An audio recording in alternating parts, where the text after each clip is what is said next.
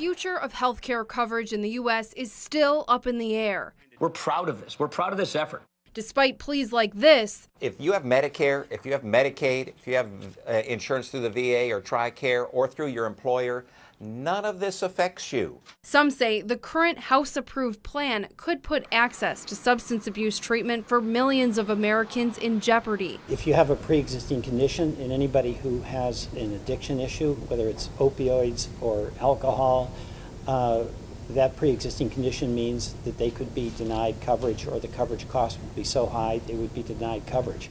This week, Senator Patrick Leahy tweeted that Medicaid cuts would hobble Vermont agencies' response to the opiate epidemic. Under Obamacare, insurers can't charge sick Americans more for coverage. The Medicaid system was also expanded for low-income adults. But it's looking as though Trumpcare would roll back that expansion. And with the way it's currently written, insurers could potentially charge more for people with pre-existing conditions, like an opiate addiction.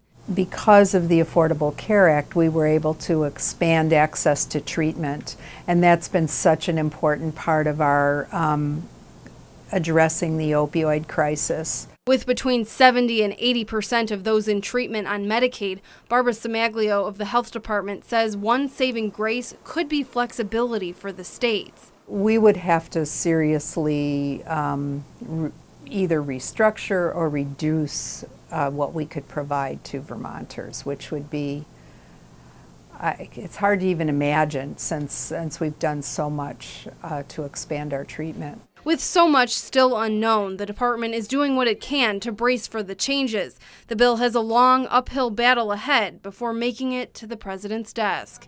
In Burlington, Rachel Kars, NBC5 News.